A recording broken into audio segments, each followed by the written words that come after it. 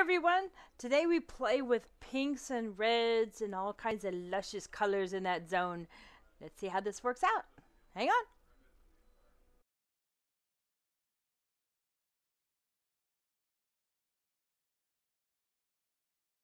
So we are going to do reds and pinks and maybe some violets and tones within that range. So some really luscious colors.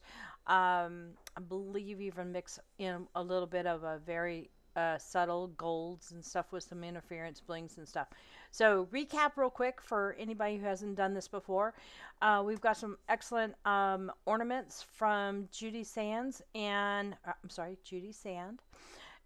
And they are, I call them heirloom ornaments because they're really thick. And this technique works perfect in them.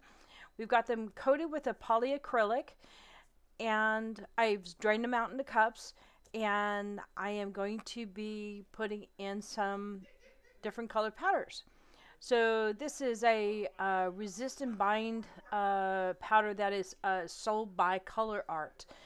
And by placing that inside these ornaments, it creates almost spots like you would look at antique mirrors, and you would have those little dark areas, almost like where the silver kind of comes off. So it kind of gives the image of the impression of an antique glass. Anyway, so whenever I add any kind of colors to these ornaments, as you can see, I'm using a little stick to scoop them up and stuff like that. But whenever I add any type of color, or in this case this resist, I'm using the fat parts of my hand to pounce the egg, or the ornament I should say, and pounce it around to jar loose all the powders and bounce them around. So the same technique is used for each color or each individual section. So it's just a matter of laying in colors and combining things.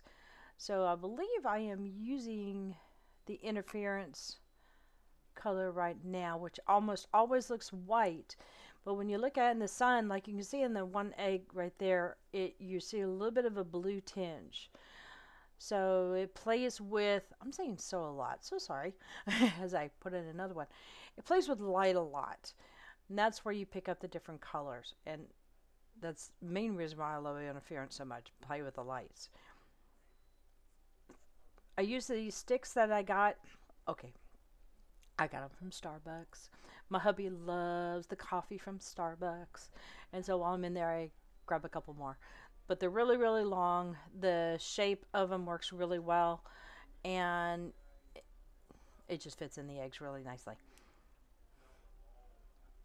So we're going to continue this process and layering them up and put them to the side.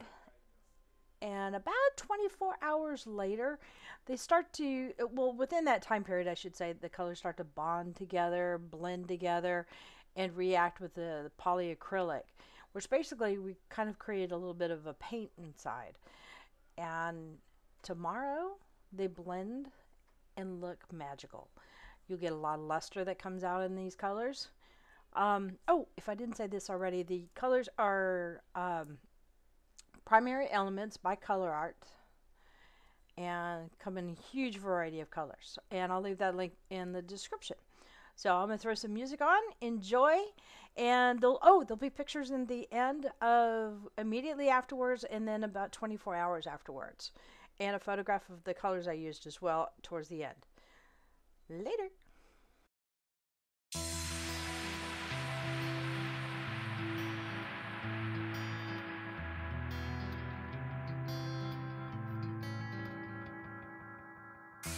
Inside the book that I wrote are all the words that we spoke, yet only with our eyes. Now is the time to choose. Somebody wins and some lose. I can see through your disguise. Lay down, hope for something better. Looking at the clouds, the sliver in the weather. You can't keep this up. The lies are just too much. Kick back, start another fire. Looking at the clouds, making shapes that you admire. And you can't stop now. 'Cause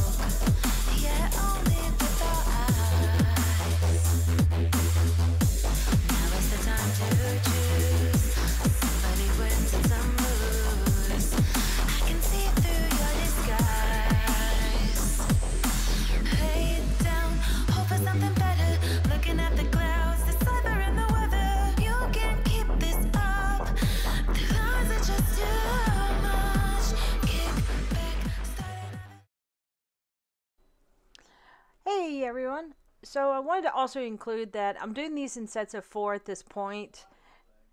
It seems to work a little bit faster. You're going through the motions of applying each color to each individual one and less thinking about it, overthinking basically, and just enjoying the process.